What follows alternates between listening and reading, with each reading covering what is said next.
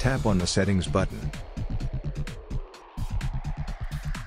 Now enable Password Protect.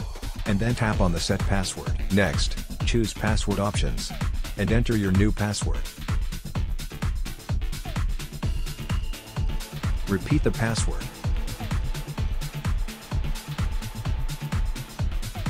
Finally, back to the home screen to try out the password.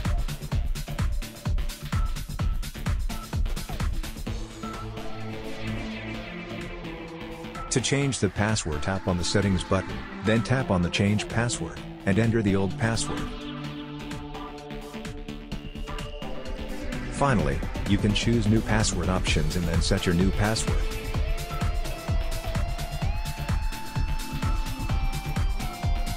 Repeat the password.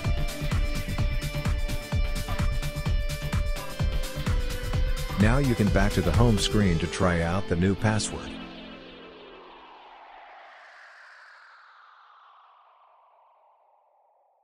Thank you for watching.